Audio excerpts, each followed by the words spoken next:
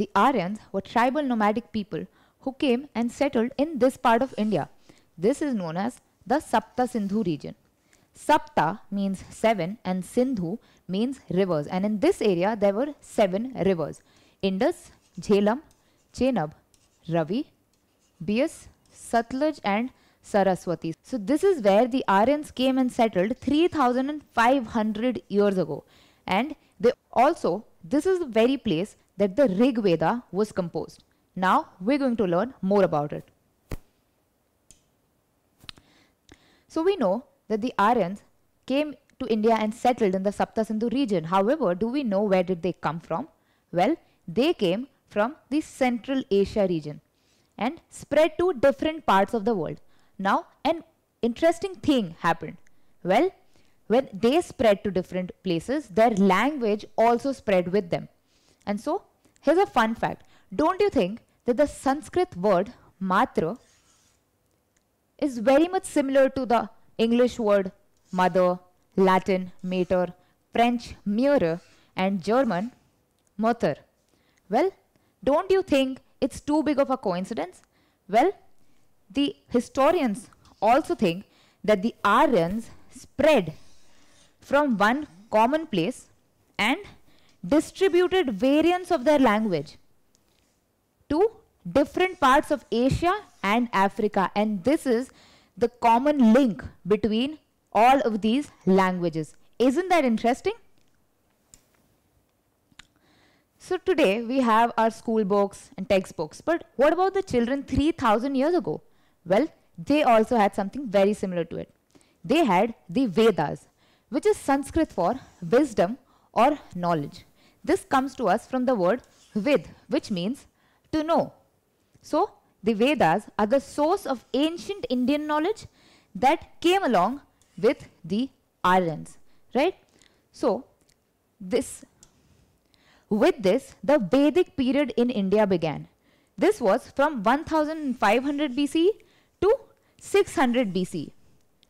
And this is the Vedic period, which is divided into 2 halves, about which we will learn in a while. So how were these Vedas composed?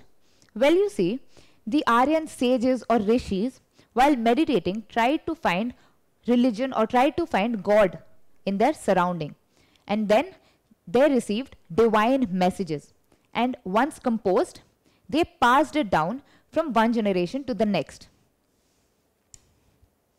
How exactly did they pass this down? Well, they heard it, memorized it, and then passed it down to their pupils, who also listened or heard to these and then passed it down to their pupils. This is how the Vedas were transmitted from one generation to the next. This comes under Shruti literature. Shruti means that which is heard, and the Vedas come under Shruti literature.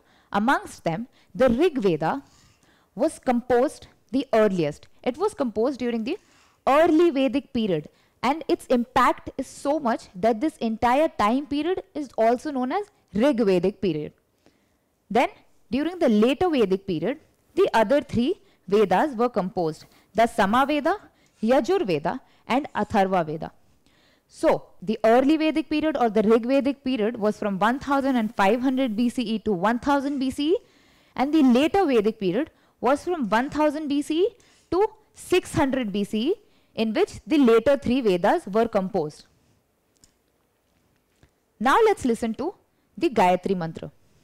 Om Bhur Bhuvasvaha Tat Saviturvarenyam Bhargo Devasya Dhimahi Dhiyo Yonah Prachodayat. Om Bhur Bhuvasvaha Tat Saviturvarenyam Bhargo Devasya Dhimahi Dhiyo Yonah Prachodayat. Didn't that soothe you?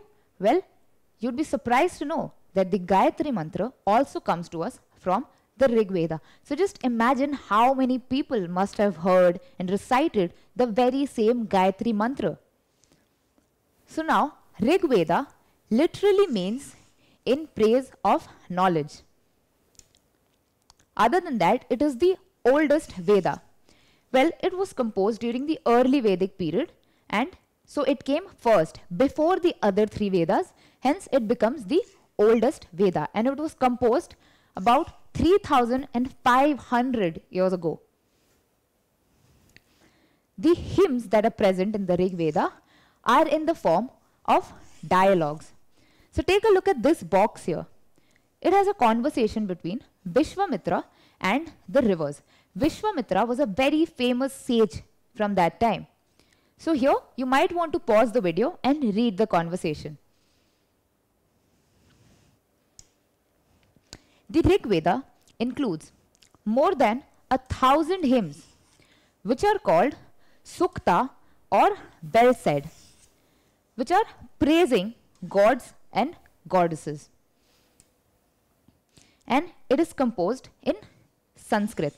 But this Sanskrit is very different from the Sanskrit that you and me can read in schools today. In fact, this was Vedic Sanskrit.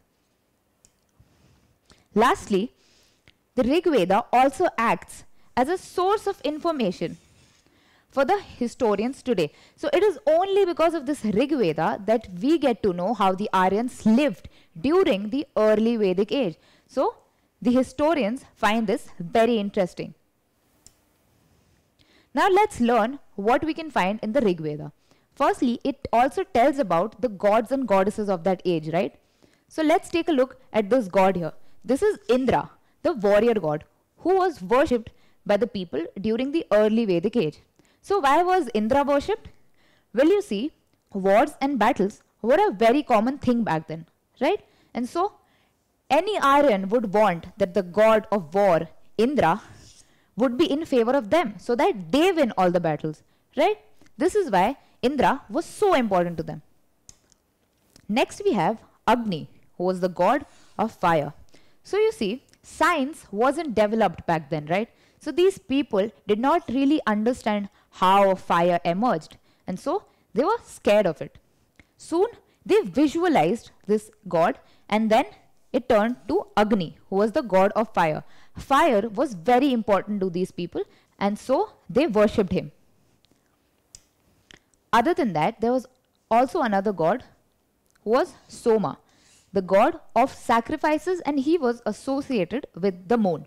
Apart from that, Soma is also the name of an intoxicating drink which is said to be drunk by gods and their priests during rituals and sacrifices. Along with that, it also acted as an elixir whose consumption healed many illnesses and also brought in wealth. So this is why this god was also so important. In fact, the Rigveda praises and acknowledges Soma, and it is also said that Indra was fond of it too.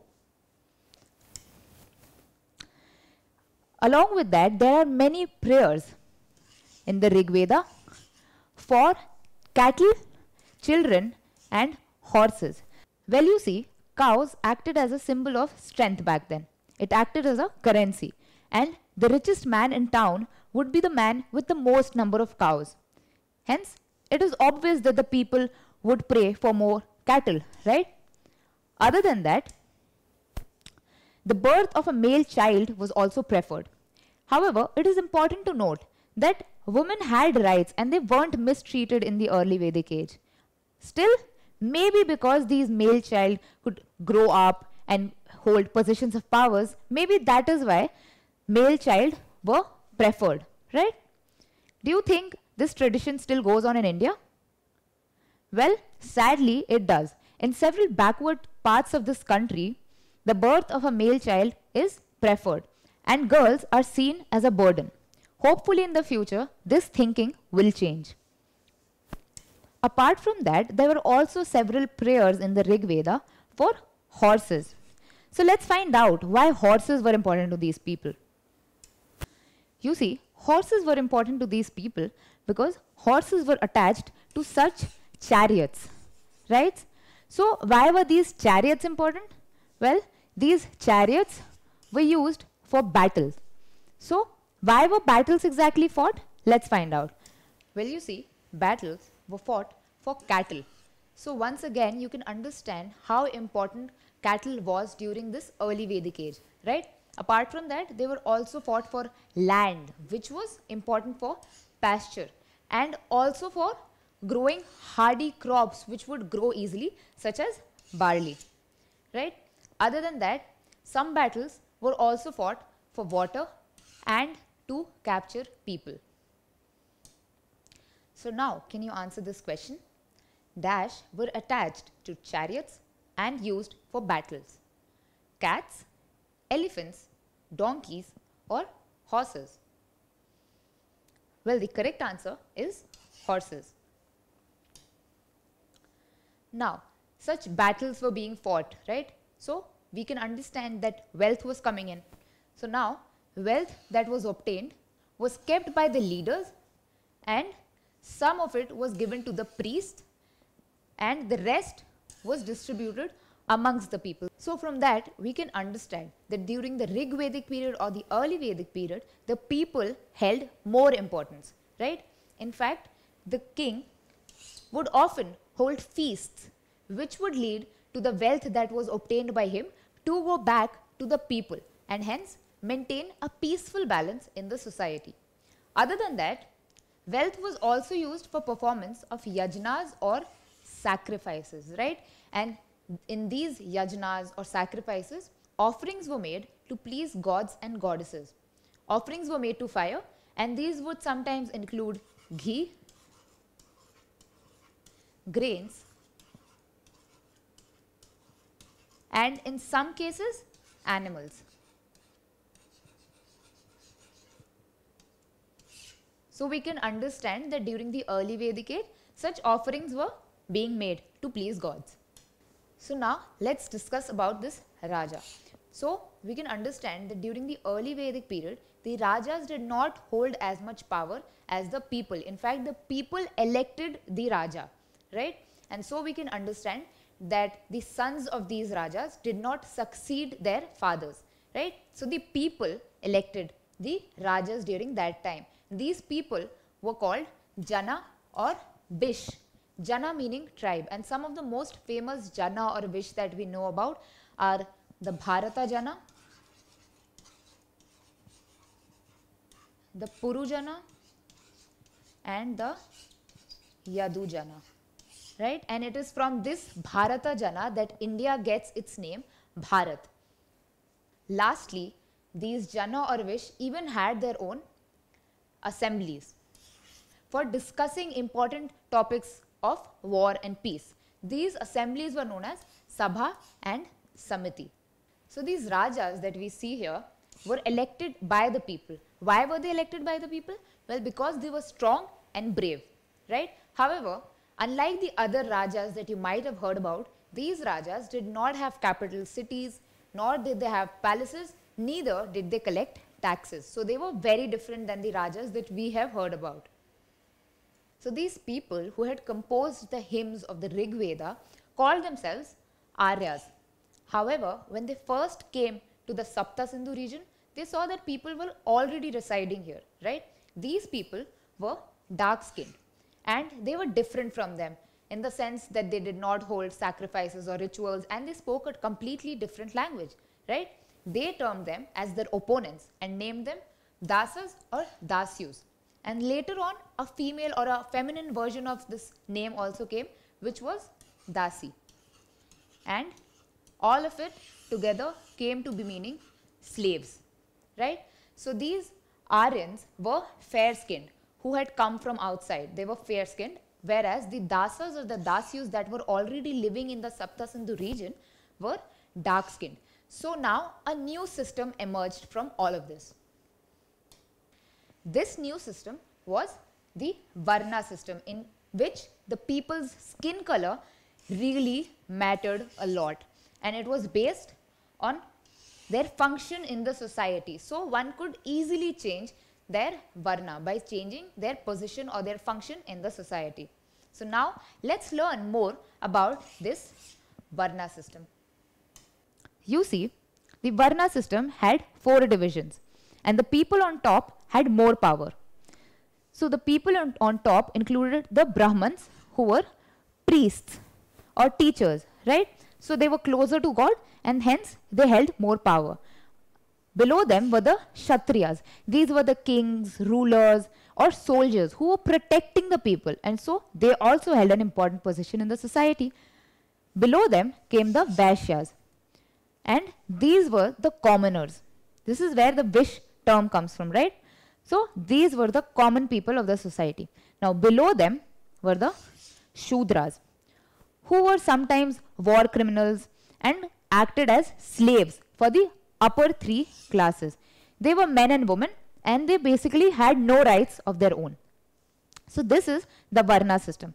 Now you see, during the early Vedic age, what had happened is that this Varna system was lenient and flexible. In fact, one could easily change their Varna by simply changing their position or occupation, right? But now, in the later Vedic age, this Varna system became rigid and oppressive, and one could no longer change their Varna as it had become hereditary. So far, we have seen that the Rajas were well liked by the people and elected by the people, right? However, a change came into the society around 3000 years ago. There was a change in the society. What happened? Well, now the Rajas were much more stronger and powerful, and the people did not hold as much power as they did before. The system of becoming a Raja became hereditary, and so the people no longer elected who the Rajas were going to be. In fact, some men now were recognized as Rajas by performing very big sacrifices such as the Ashwamedha Yajna.